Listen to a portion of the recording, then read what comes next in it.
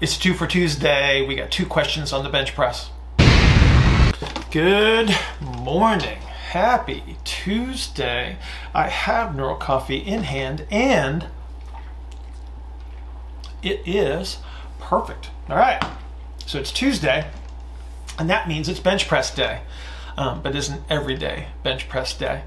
We had a couple questions that came through in regards to the bench press. Mike Robertson and I recently posted the first part of a tutorial on supine pressing, so it just seemed like bench press is just very prominent in my mind right now, so we're going to go with it today, and we're going to attack 2 questions specifically about this. So the first one comes from Norman, and Norman says, in my past coaching experience, I've accidentally come across a strategy for helping powerlifters lock out better for those who stall to lockout. The strategy was to cue a forceful exhalation. Is this because the exhalation is biased towards extension and internal rotation according to your model? And does that cue in the bench press allow you to capture that extension and internal rotation? Can you please expand on this thought? So I think you're on point here, Norman. First things first, let me point you towards, there's a couple of videos on YouTube that you'll find in regards to lockout strategies that may also be of interest to you. So please go there. One of the things that we want to recognize about lifting heavy things in all situations is that we are looking at an exhalation bias. So when we look at capturing range of motion, we're going to use inhalation, expansion, eccentric orientation. All those concepts are geared towards us acquiring positions. But when it comes to force production, it is exhalation, compression, concentric orientation. And again, this is where all the force production lies. And we need both, obviously, to execute any exercise. So we have some form of excursion of the joints that we have to move through to execute a bench press, but we want to minimize the eccentric orientation, because eccentrically oriented muscle doesn't have tension on it, it doesn't produce force. And so again, when we're looking at these strategies across the board, when we're talking strength training, we want to maximize concentric orientation, exhalation, compression. So if we consider the setup of the bench press, everything is designed for maximizing compression. So we talk about the arch position. So that's a posterior compressive strategy that we're using to minimize any form of expansion. We got a scapular position that is compressing 2 bones against the back of the thorax, so it cannot expand. The bench in and of itself, the pressure under the bench enhances all of those things. We want to think about neck position. So in this circumstance, you're going to see an orientation of the cranium on top of the neck such that it pulls the hyoid bone up. So the hyoid bone goes up, it compresses the airway, and so we minimize our ability to expand, and it also helps us to perform the Valsalva maneuver, which is an exhalation strategy. So Valsalva is an exhalation against a closed glottis. So that is another attempt to raise pressure internally.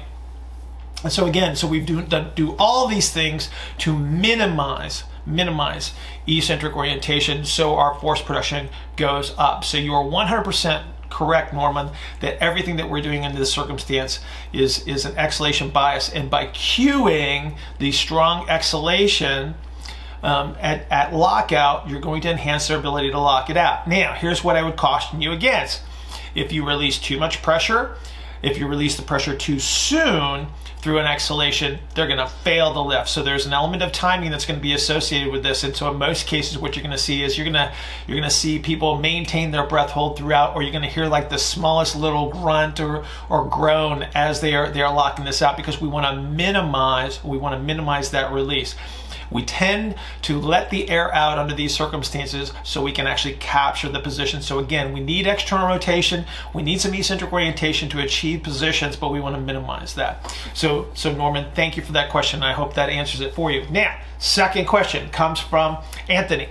And Anthony says, I'm noticing a lot of stronger lifters are lifting their heads off the bench in a bench press. Why is this happening? So, Anthony, I got a video recommendation for you. Go to, I believe it's June of last year, where we're answering a question for Vikram in regards to neck position during the bench press. And so what you're going to see is you're going to see a cervical flexion orientation in many cases. And again, part of this is this anterior compressive strategy in the neck to help reduce the airway size to create compression, force production, enhance the valsalva and the exhalation bias.